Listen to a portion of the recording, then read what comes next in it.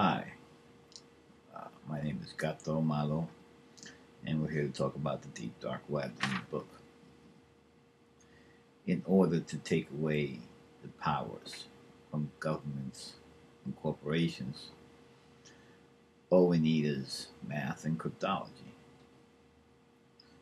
Deep Dark Web book is about math and cryptology, but it's more also about the human element of it. Pierluigi and I looked at what the Naval Research, DARPA, New Haven Project, what they created was the Tor Onion Network. But with the social unrest in the world, people have taken to the streets armed with cell phones that could send messages, pictures, and live videos. In places like the Arab Spring, these anonymized networks saved the day, and we saw cyberspace and how the Tor networks helped these people become free. I mean, that's big. Of course, the black market, they seen the Tor network, what they can do to secure people, keep their confidentiality, their privacy. And of course, they're going to use it. And, once you put a hidden service in there, hidden service is just a website. In the dark web, they can't find you. We got places like the Silk Road where you can buy drugs and guns. Black market reload is another marketplace. There you can buy your favorite drug, but you can also buy explosives. And guess what? They verify the merchants, so you're getting your explosives from a verified black market reload vendor. Yes, we want to make sure you're getting a good deal here. Hey, life is grand when the nuts rule the nuthouse, but such as cryptology and math, and that's what this book is about. Is it legal to use Tor? Yeah, of course. Tor just rides on top of the internet. In this country, in the USA, it's legal. Some places, no. You have China. You have places like Ethiopia, for God's sakes. Ethiopia, the last place in the world. You know Ethiopia about hunger and poverty.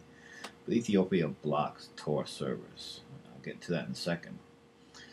But, you always hear, if you have nothing to hide, what are you worried about? I'm worried about China is blocking Tor. Syria is blocking Tor. Iran is blocking Tor. Like I said, Ethiopia blocks Tor. That must be good. Must be a good thing. The government blocks the Torian robbers all the time, and we got to put a stop to that. And that's people like us getting involved in that, in the cyberspace, and really helping out. What we did is we picked the social aspect of the dark web, the hacktivist movements, and of course the some sick perverts that use Tor. Child pornography does exist in there, all that kind of crap. We go into it just a little bit, but governments, corporations use Tor network. Why? Because it's safe, it's secure, and it keeps you secret. And pretty much that's it. They tell you, hey, only criminals use Tor. Nah, it's math and cryptology, When the government corporations, they take every click you take in cyberspace, dice it, slice it, and sell it for all kinds of money.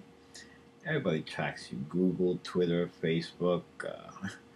Come on, and that's good because you want these social networks to kind of work with you and stuff like that. But when I'm looking for preparation H for hemorrhoid in my butt, I don't want anybody to know about it. It's private, so I'll go through Tor and search, for where they sell my hemorrhoid cream. Private. Sorry. Hey, where were you last Tuesday at 9:37 p.m.? Facebook knows, Google knows, LinkedIn knows, so yeah, they can track you like a dog. So this book just gives us the information about Tor and the Onion Network and what goes inside. I hope you have fun reading it. See you later. Bye.